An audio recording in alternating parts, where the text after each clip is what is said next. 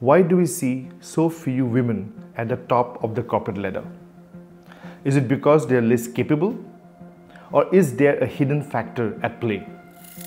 Some say that to reach the pinnacle, you have to kill yourself, working between the age of 27 to 37. But here's the catch. During this crucial career building period, women often face a life-changing event. Can you guess what? When you look at the top 20% of the society, the gender imbalance is obvious. It is not because women lack the capability. They in fact go toe-to-toe with men in terms of skills and performance. But when it comes to reaching the absolute apex, the top 5%, we see a stark difference. Top professionals often say that to reach the apex, you need to grind through your late 20s and 30s, working 18 hours a day to really get ahead. But for women, this period often overlaps with a significant life event. Can you guess what it is? It's childbirth. It's a defining moment that impacts their career trajectory.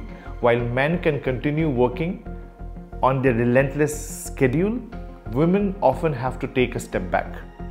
Not because they want to, but because of the current societal norms and the lack of support, which makes it very difficult to do otherwise. So why should it always be women who suffer the career impact of having a child? Now, the studies in countries where same-sex marriage is more common show that in those couples, both the partners often share the responsibility of taking breaks from work to raise children. In these cases, the career progression is less likely to be hindered for just one partner.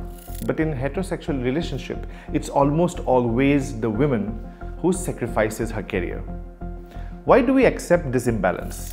This isn't a zero-sum game of choosing between family and career.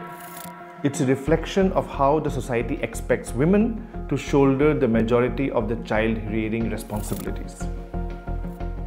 Corporate structures and the societal norms reinforce this disparity. High-powered careers demand full-time dedication. When women step back, even briefly, to bear and raise children, they miss out on the critical networking, projects, and career-defining moments. Meanwhile, men continue to climb the ladder uninterrupted. The issue is not that women are less capable. It is just that the system isn't set up to support them through these life-altering changes. This isn't just about individual career choices also. It's about reshaping societal norms and corporate structures. If we start recognizing and addressing this imbalance, perhaps we will see more women in the top 5%. So what do you think? Should we change the way we view career and family responsibilities? Share your thought in the comments and follow for more discussions like this.